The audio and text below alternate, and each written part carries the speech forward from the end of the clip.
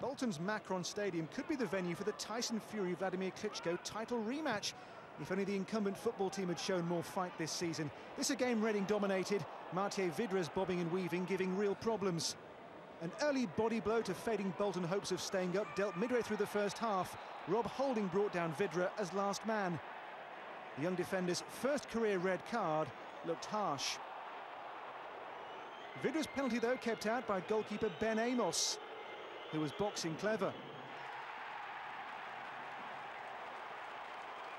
75% possession, 22 shots to 4. Reading kept out time and time again by a determined Amos. A one-man barrier, Vidra again unable to beat him.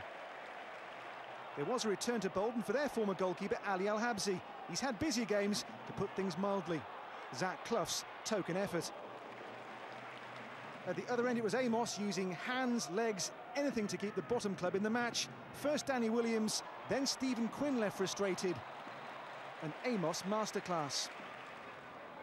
And when Amos was beaten, a combination of David Wheater and the post ensured Bolton remained on track for an unlikely point. That post took another whack when Quinn took aim again. If this was a boxing match, the referee might have called a stoppage. But this one went the distance, or at least into added time. Ola John with his 4th goal of the season, a knockout blow which leaves Bolton on the canvas, 15 points from safety. Yeah, late winner for Reading there.